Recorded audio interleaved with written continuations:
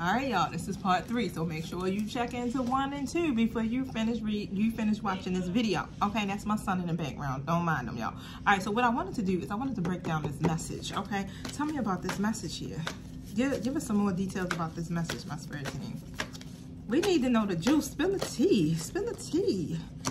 All right, so somebody is definitely has some options. Okay, we see it, right? But a decision literally has to be made. Okay, and what I'm saying here with the 2 of Pentacles in the reverse, somebody's deciding literally, if you're the main female, not to juggle you. Okay, is what I'm seeing. They're making decisions, and I feel like somebody text somebody is what I'm hearing.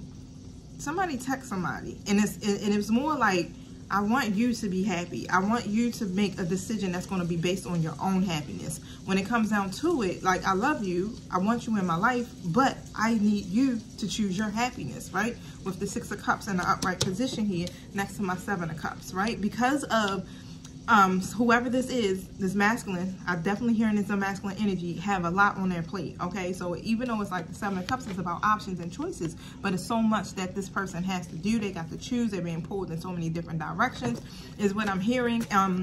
But overall, that's what the message was basically pertaining, right? And what I'm hearing is coming from the main female. Okay, thank you. To choose, that's what it is, the sun. Okay, so you may have communicated this, or they're going to communicate this with you. You know, like, all I want is for you to be happy, to choose your happiness here. This is about your new beginning here. This is about your purpose here. Not to feel like you are powerless or anything of that nature. Tell me more about this message. Okay, Page of Wands in the reverse comes out.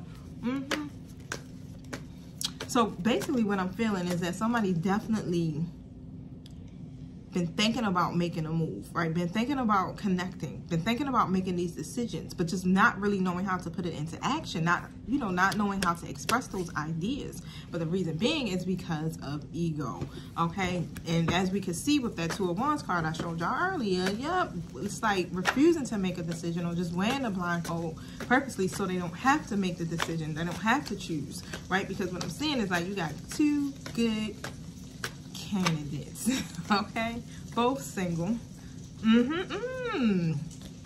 But check this out, yo, it might be a part 4 around this. But Queen of Wands reverse position, the Devil card, and the 4 of Swords.